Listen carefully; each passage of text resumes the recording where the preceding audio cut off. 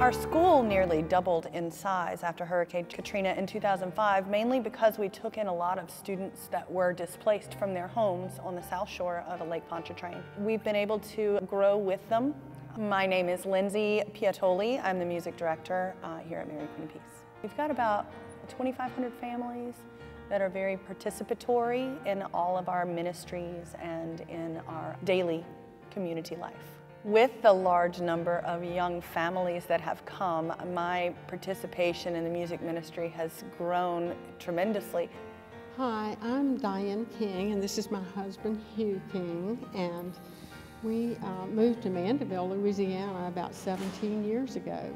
When our daughter died on Christmas Eve of 2010, we were in the process of making arrangements for her funeral, and she's buried at the Abbey up in Covington, Louisiana. On the way up there, the idea just came to me, the donation, and it just seemed the right thing to do. It's what we wanted to do, and I know our daughter would have loved it. She was a music major at Loyola University in New Orleans. She sang 6 masses. She loved music, and music was always a part of her life from the time she was born. It just made us, and still makes us, feel wonderful just to see the hymnals in use every Sunday.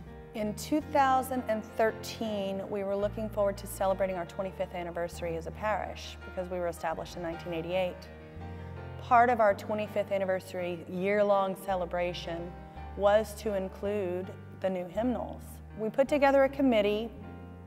Our committee was made up of 6 different people, so we all independently researched our materials and then came together to have a discussion about it. So what we did is we sat down and we looked at all of the different major publishers. We looked at the main hymnals, the more contemporary and traditional material, which is what we do use at Mass. And we compared and contrasted.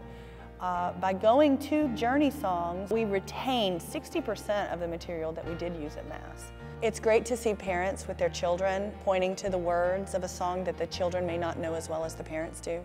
We have a number of parishioners who do love to sing, which is great because that's one of the most difficult things that we have to do every week is to animate the assembly, to animate the congregation, to get them involved. Since we've had these books, we have been able to get them to really sing. It means quite a lot to us to know that they're there, and we've taken several pictures of them in the pews, you know, and so it's been quite rewarding for us to be able to make this donation.